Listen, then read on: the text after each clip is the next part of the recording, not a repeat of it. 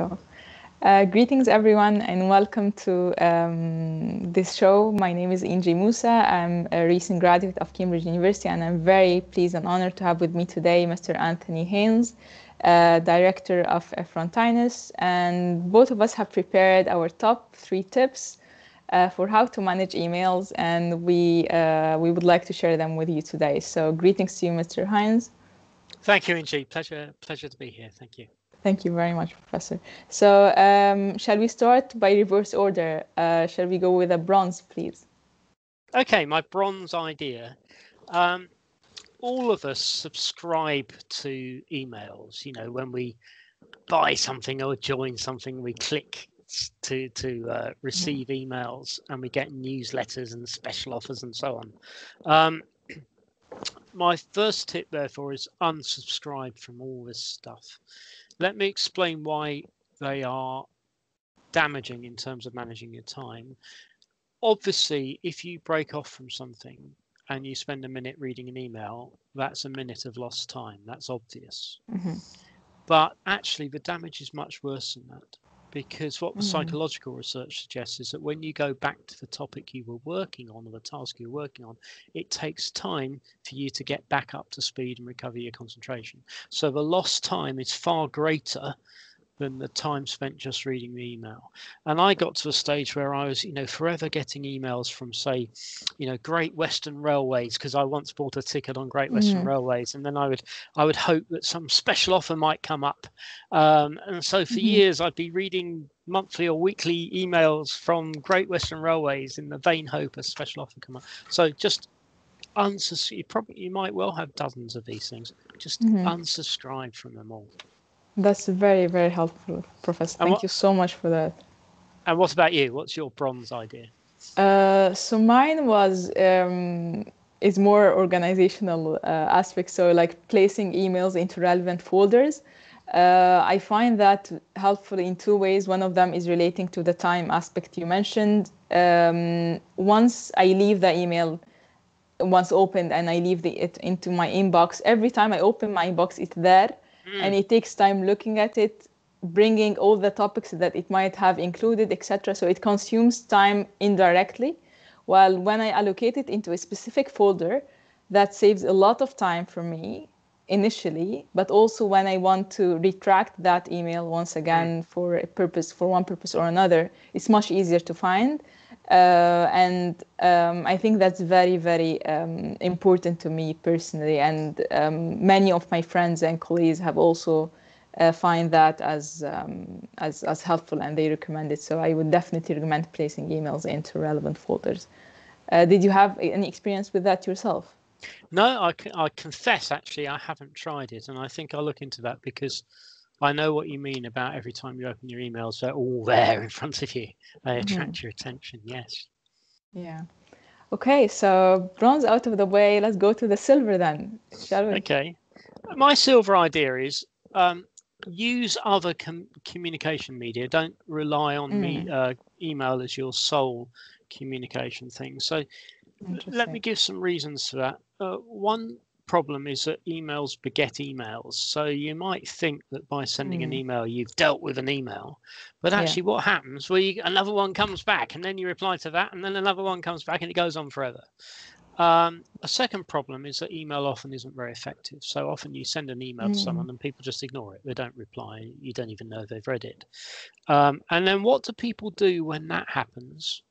Oh, they chase them up by sending another email. And if that doesn't work, they send another email. And at some point, you have to say to yourself, it's not working very well, this email business, is it? So I think you might be in an organization where you can use messaging. That's one alternative. I think the telephone, which when I was young, that's what we did. We phoned each other up all the time. These days, people don't do that very much. And so when you actually phone people, it makes a bit of an impact. And also you can hear, in an email, if someone says to you, oh yes, I've nearly finished working on that. You've no way of knowing whether they're telling the truth. But actually, when they say it on the phone, you can hear their voice, and you sort of think, I don't think this person's really done anything yet. You can Yeah. kind of suss out. So I think I also think using snail mail, funnily enough, sometimes sending a nicely printed letter, which sits on someone's desk until they've dealt with it, can sometimes be more effective than an email. So just to put all that in a nutshell, my silver idea is, yeah, by all means use email, of course, but use other communication media as well. Excellent. Thank you so much for that. And I echo what you're saying. I had experiences with that, with the telephone especially. I think in the academic world it's very difficult because they do not usually share, like professors do not usually share any contact information except for their emails. But whenever outside, so we shouldn't, as students, for example, in the academic world, give up to that and take it as a general rule. I think we should definitely find alternative. And I found that very helpful when talking with admins, for example, or people in the library. To speak to them directly, you save lots of time into preparing the email that you're going to send and definitely in getting the response. So excellent idea. Thank you very much, Professor, for that. Great. So what's your silver idea?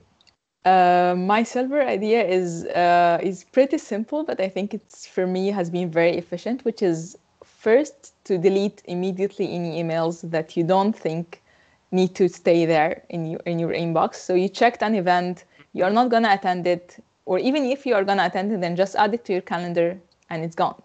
Don't keep emails into your inbox that you will not need for long term or even for short term imminently. So I think that's one. And parallel to that, I would say only show unread emails. So I've been trying that technique for some time, and it's very, very effective for me. Again, I don't show anything in my inbox except for emails that I have not read yet. Any email that I have read, I make it a point to take a decision whether to delete it or to fold it, to put it into irrelevant folder or to reply to it. So that makes, again, looking at my inbox, it's much shorter. Instead of having 1,000 email, having just 8 or 2 or 3. So that's my silver one. So time for gold. Instantly, I have a slight variation on your silver one, which is the unread emails. I have them showing in red. And that always attracts my attention away from the other emails. My gold idea is use prime time at work for prime mental activity. So let me explain what I mean by that.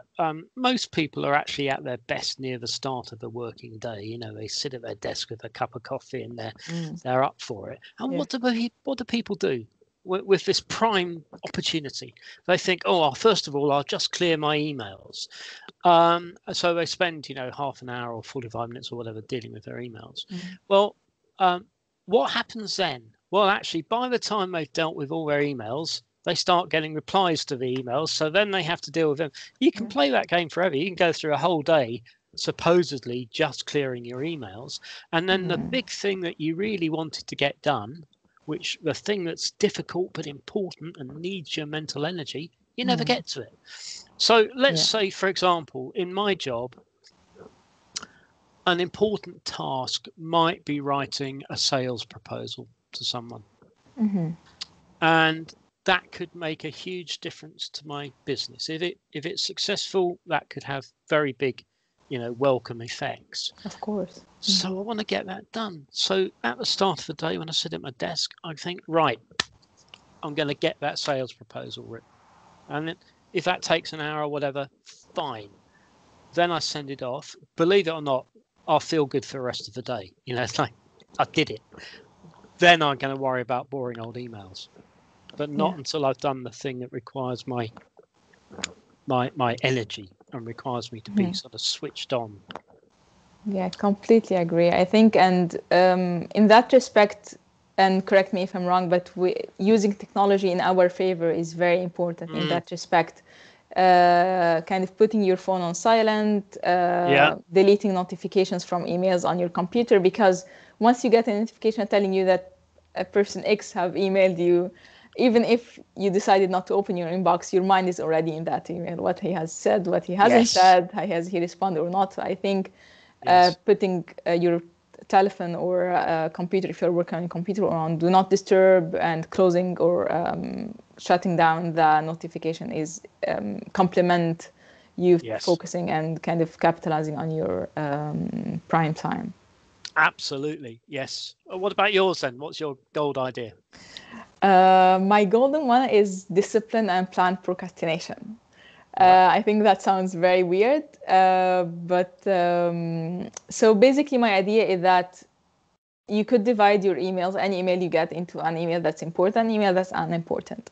And many of the emails that are important, you either have to respond immediately, it's just yes or no, fine, I will do it. Whatever it is, it doesn't require much time or much effort.